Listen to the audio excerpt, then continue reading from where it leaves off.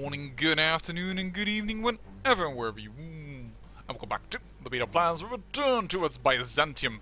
And, well, I am trying to get Sarajevo over here in order to let this country surrender, but I also noticed there are other victory points in the back, a lot less defended. Perhaps I should just try and go for those and see if we can perhaps finagle some victory points that way. That would be good. So let's go for a new focus. We are kind of war tired right now, I reckon, my country. So let's go for this. We have too little resources. We know that. We've captured some new factories. New factories. Lovely. So let us go on this route. And yeah, they are now cutting them off, which is fine by me because that might mean that they will leave Sarajevo alone. No, they have replaced that. That's unfortunate. Why don't you go via the coast, I wonder? There's one unit here. Oh, that's unfortunate. Nope. Stop. You have to go around this man because he's gonna cut you off right now.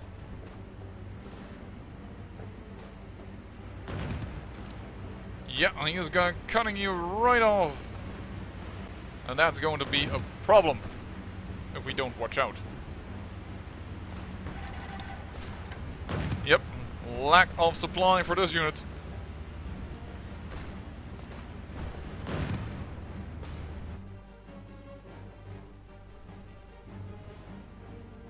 And Albania has agreed! I didn't even realize. How wonderful! Well, let's put you immediately to work. That is what caused us to have... Oh, wrong army. That's what caused us to suddenly have extra troops. But this mountaineer troop here is now awfully stuck. So we need to get him liberated very quickly. He should not go into any battles because he's not going to survive that right now. Well, if we end this war quickly, it would be amazing. He's currently holding out, but... Yo, if you could just attack Sarajevo right now, that would be awesome. And we are moving in troops to rescue. Let's go in. We don't want these brave mountaineers with their destruction play to lose their lives. Yup. Move in. There we go. And Sarajevo, well, it seems to be falling to almighty Byzantium troops. Byzantine troops, I should say. Uh-oh, we're losing that other battle. But we are sending in reinforcements. Reinforcements that will give us supplies, and moreover, we are about to crush them. There we go. Send the troops. These brave people will survive. And we are about to get Sarajevo, and thus the war. And Byzantium has grown quite nicely. Actually, I didn't ever put you on the front. So you never came to aid us, the Albanian troops. But it doesn't matter anymore. We will take Macedonia and Montenegro. That's the first thing. Secondly, we will, oh crap, we aren't, of course... Darn it, this time we aren't fascist yet, so we can't take everything yet.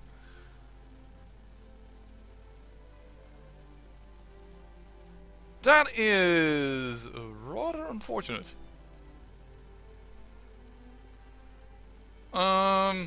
Enter. First take this. Right. Well, let's take Morava as well then in that case. Now what we could do, instead of that,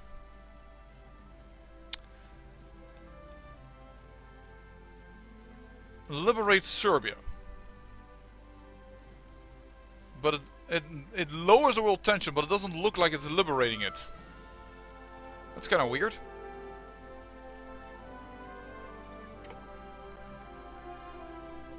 And done. Yes, alright, so Serbia has been liberated and Yugoslavia is there, but now they're not our puppets!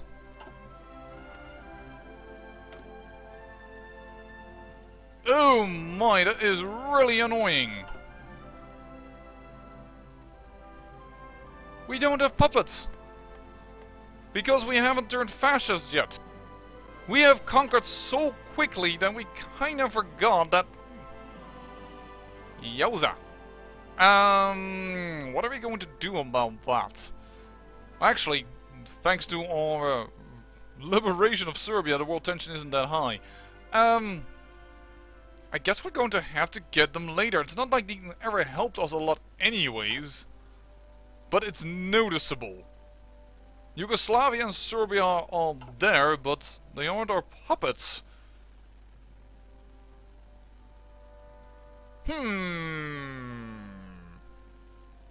That is annoying.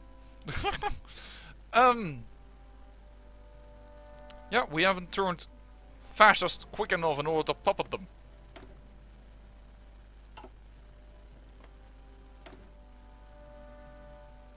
No, they hate us right now. I can understand that. But we have a peace treaty. Until February of 37, for a while we can't attack. You know what, when we go fascist we will attack again, I guess. And that's the best thing I can say.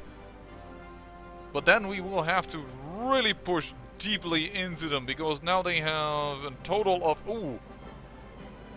This is 5. And this is 6 in total, so we could get 6 here, but they have more than 50%, right? They have 60.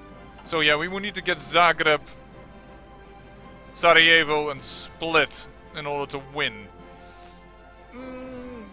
It will be easy to get Serbia on our side though, because Belgrade will be very, very easy to gain, I am sure of it. You guys, get to this... No, wait, what? Hold on. I think actually the first thing I want you to do is that you guys get ready for war with Turkey. If we are going to go for the very rapid expansion, we might want to do it this way. And the funny thing now is actually we need not go fascist. Do we want to change our strategy here? Because we are going fascist now slowly, but with Yugoslavia and Serbia not our little puppets. This is also kind of interesting. 30%, 30%, 20 and 20. It is... Serbia is quite well divided in what it likes. Oh, he's even retreating. Guys, all these armies, all these fronts are gone. Thank you. Go to the Turkish front. All of you. Go to your designated fronts. Reclaiming Anatolia would be the next step, I think. And then possibly, by that time we probably need, well, to more or less...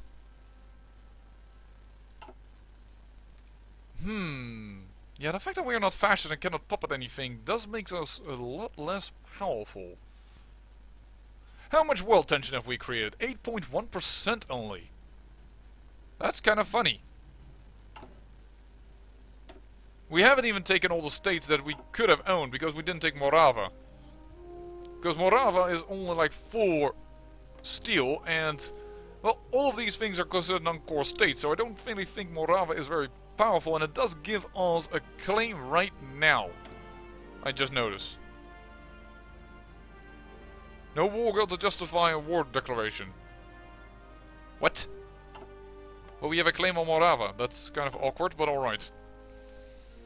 It's a good thing to keep in mind.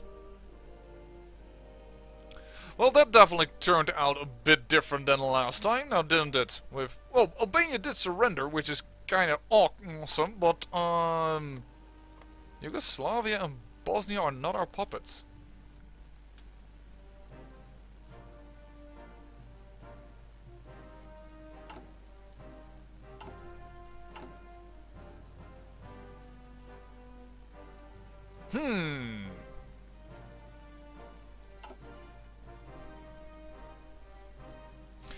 well, once we go fascist, or what have you not, well then...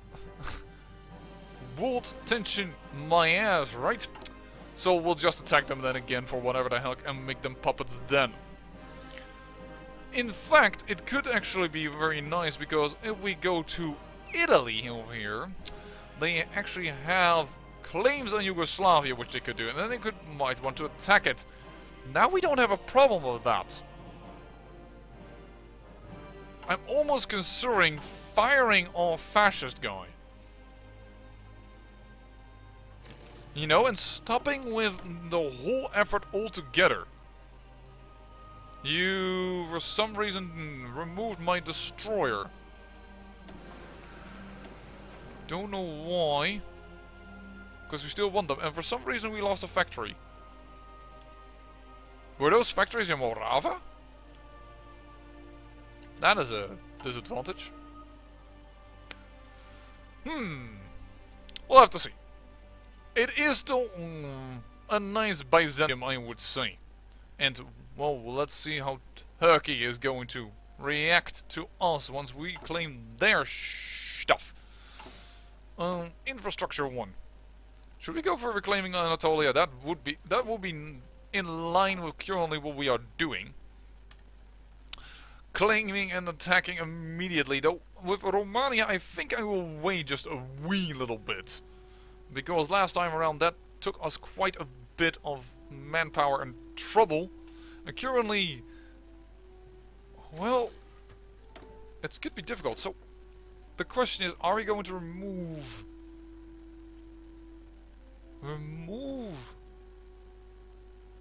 this man from power, fascism on the rise? Because if we do, we might be able to still form a bloc with these guys after we create our own faction. That could be true. Let's go totally different this round. We are not fascist. Yeah? We're gonna keep Metaxas in power. We're gonna go with a compassionate gentleman. I don't know, it's either him or the war industrialist. Compassionate gentleman it is then. Well, we're sorry, we just want all history back. We have stopped with going fascist. Now that is something different, isn't it? And if we want to go communist or whatever you not later on, there is now a chance that we will be able to do so. And seeing 37 is rolled around, we immediately can go for extra concentrated industry. This could be fun. This could be fun. A non-aligned faction, and we could get Turkey into it and Serbia, and we could actually get the people around it into it because they are non-aligned. And Hungary is, I think, standard fascist, yes. It does mean that nationalist Spain is not a natural ally to us. Getting a good ally is going to be difficult.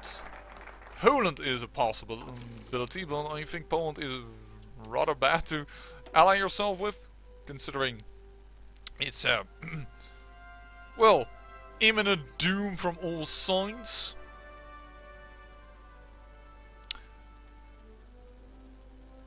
Let's go with reclaiming Anatolia. Let's go with the war plan that we already had in store for us.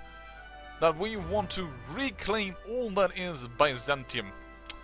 And the offensive line for you goes to the port. I want Brown Army. Your offensive line is to... Oh, alright. Oh. To go like this. Make the front smaller. And purple, you are gonna go... Sorry, that is the front line. I want the offensive line for Ankara. Like this. Yeah, and I know that is too big with 6 divisions, but... you know what, let's make sure that they didn't understand what I really want from them. So let's remove this.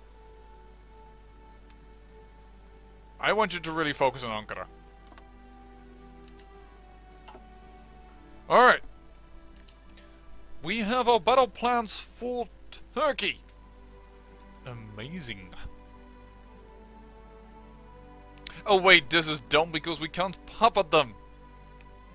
Oh, perhaps we're just going to... Well, you know what? Perhaps this is just funny and just take all of Turkey. Right? Not everything is a core state. I know. But if we are neutral, we don't really need it, right? And, well, with the 35% fascists, it is logical that, well, people want to recreate Byzantium. It is a little bit more divided country, but it could be fun like this. Trying to play as a neutral nation and see what will happen. Because that also makes us way more swingable. We can now, I think, even join whatever the heck faction we want after a certain moment. Different ideology. Greece is not neighboring the faction. Alright, that's one. Base reluctance. Soviets' opinion of us is bad. Well, we can improve that. And different ideology. Okay, so we can't really join it willy-nilly. But I do think if we get attacked by one, for instance, the Allies will just send us like, hey, do you want to join us? Should we, for instance, get attacked by the German Reich or what have you not. But on the other hand, we want to form our own faction, of course. We want to recreate Byzantium.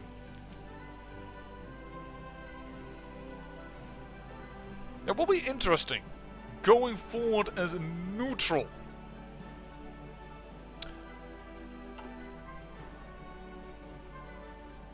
How was our construction doing? Oh no, look, we are starting to get factories. And Albania, they, well, actually have a little bit more than they should have, because it was its own country and thus it could put in more effort there than normally you could put in there. And build another one over here. And then we should start considering building a wee bit of naval base. And after that, probably we need to start considering building some military factories. Heck, I might push the naval down later a little more. But with national Spain so big and strong and so quickly winning of Republican Spain,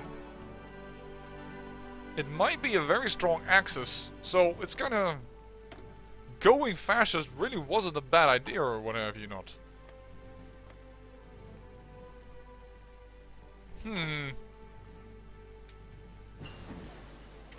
I know that people like to see countries that go fascist, but we already tried that in the last time, and well, we got punished for it by whatever you want to fill in there. I'm not going to, well, dictate your beliefs on religion and what have you not.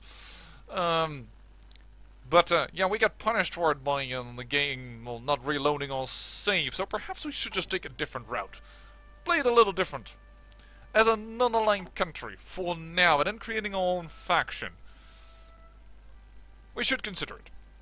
We should definitely consider it. That does mean that we won't go for collective ethos. Actually, I can go fascist and focus with a non-aligned party.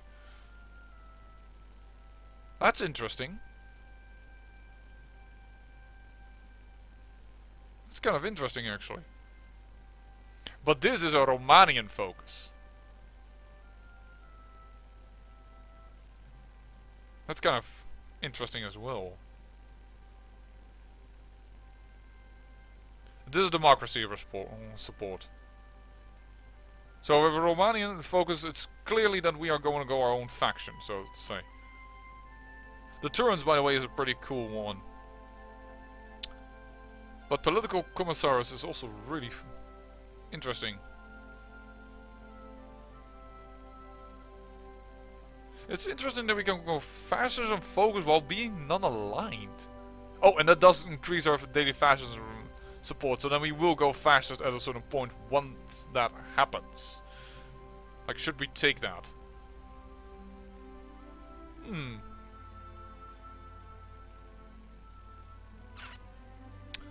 But this is unique to us. Gains national split Romanity, which grants joint faction tension limits plus 100%. Like, this means that we cannot join another faction normally. Oh, and there is Anatolia. It shall be ours. Yes, indeedy. And, well, extensive conscription is kind of what I want, but we are not fascist or communist. So we can't go that route?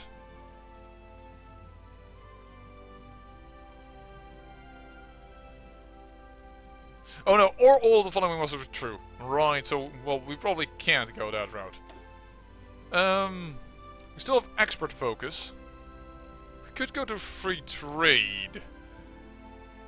Not sure if that's wise though. Oh! We just have national focus, we don't have political power. Do we want to reclaim roads? No, I don't want to go to war with Italy, and I don't want to go to war with Romania right now. We really are due for this. One of the following must be true. Oh! Well, let's go for construction effort then. Before we can get that nice extra research slot. And let's see what Turkey says to us. Ooh, close call with the Hindenburg incident. No disaster, but just a close call. And they go to war this time around. This time they do not agree with us. Alright. Oh. Oh! I said. Thank you. Well, this is going to be a lengthy war. I can tell you that already. Yo. You can immediately take more provinces. Thank you. Don't be standing still like some dip doo-doo. Larry, what is the heck is a dip doo-doo? I do not know. I just made up the word. And it sounded funny. Okay. Can you guys, perhaps, I don't know, do your jobs? There is no one here. Just attack and take the land. Jeez. You think they would understand? Oh, by the way, we do not have our airplanes over here. Do I want the airplanes over here though? Because they will get destroyed if we send them in here.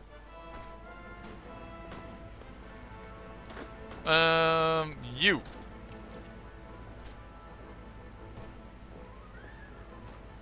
Sorry, but I am going to direct this combat a little bit more personally.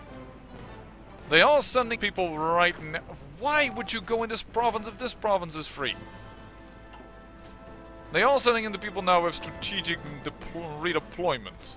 So we now need to start being more careful about how we move our armies around. And we have Antalya.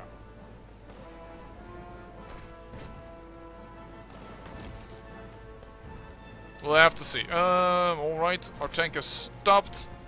That's fine. If you can go immediately into Ankara, that would be lovely. We have gained some factories again. Dang, and never do we need them factories.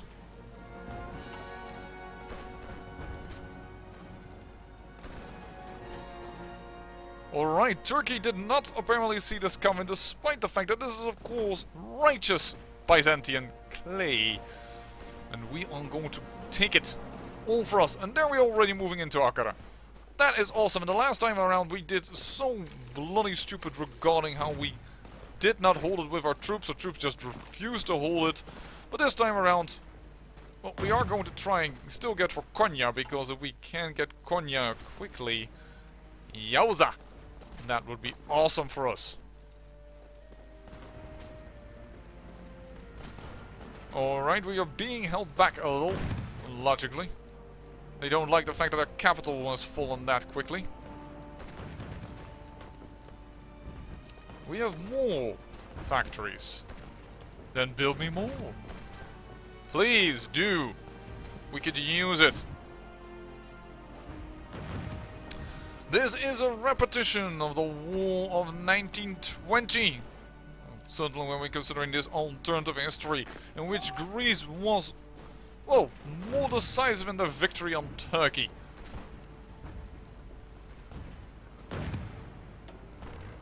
Oh, you are going down and out for the count. Where are you moving? You're moving this way, but it looks like you're moving that way. Okay. I am... Will you... Thank you. That was weird. It had the arrow there, but it clearly was attacking over there. That was weird. I need to be careful about this tank though. It's getting pressured now from two sides. But I think we are moving in.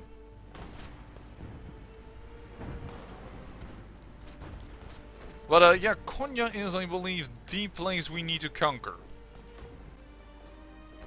And how is our manpower doing? Doing decently, actually. Ooh, we're about to lose this. That would be bad. I think it's already lost. Ouch. Turkey is putting up a defense. This time that is a wee bit more significant than the last time around. Oh, they have a tank division over here even. Yowza!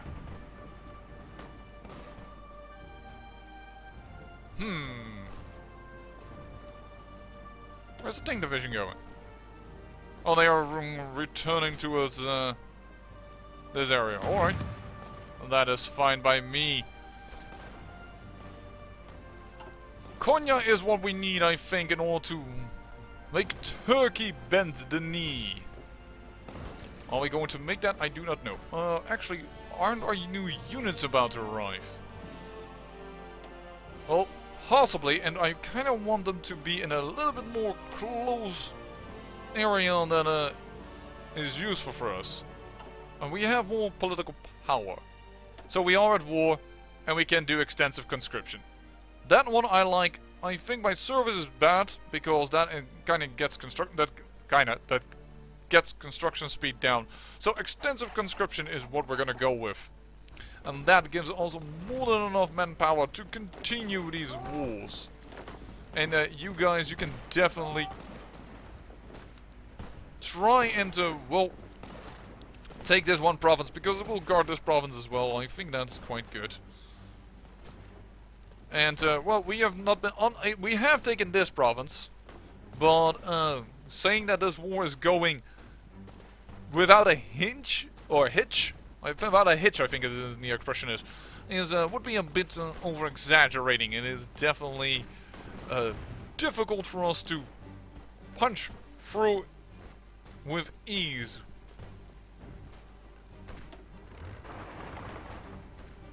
I do think we are definitely winning.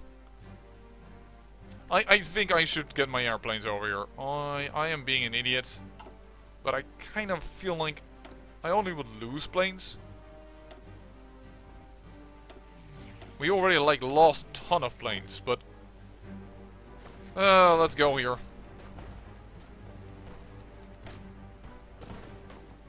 Standing by. Alright. They are flying over Asia Minor.